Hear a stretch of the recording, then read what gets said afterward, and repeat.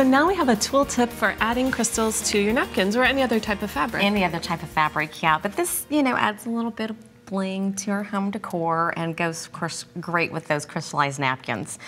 I'm working with the Hot Fix tool here. It is, you plug it in, heats up in really just a few minutes. It doesn't take too long. The tip, of course, is extremely hot, so you don't want to touch that because that's the part that's going to melt the adhesive on the back of your crystals. What's great is it comes with all these different size tips, so you can work with many different size crystals as well. And what we're going to do, I've got my fabric here. We're just going to pick up a crystal, just lightly. And what I love, you can actually see the glue on the back of your crystal kind of bubble up. That only takes like 10 to 15 seconds. It really doesn't take that long.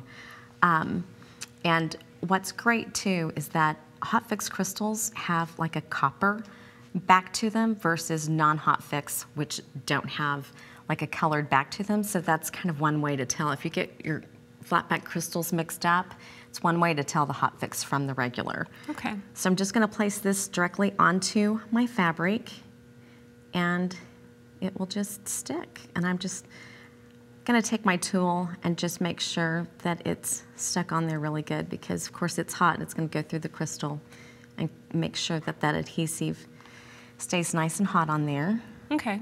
I'm gonna pick up another crystal. I like the way that you chose to embellish a pattern that was already there. I know. You could also create your own pattern, Absolutely. right? I mean, you could stamp a pattern on here too with the permanent ink and embellish that, especially if you were working with like a really fun cotton napkin and you wanted to kind of give it, I don't know, a little bit more bohemian look even. I think that'd be kind of cool. And if you wanted to use different size crystal, then you need to let your tip cool all the way before changing it out. Absolutely, because like I said, these tips are extremely hot. That's why it's Hot Fix. There you go.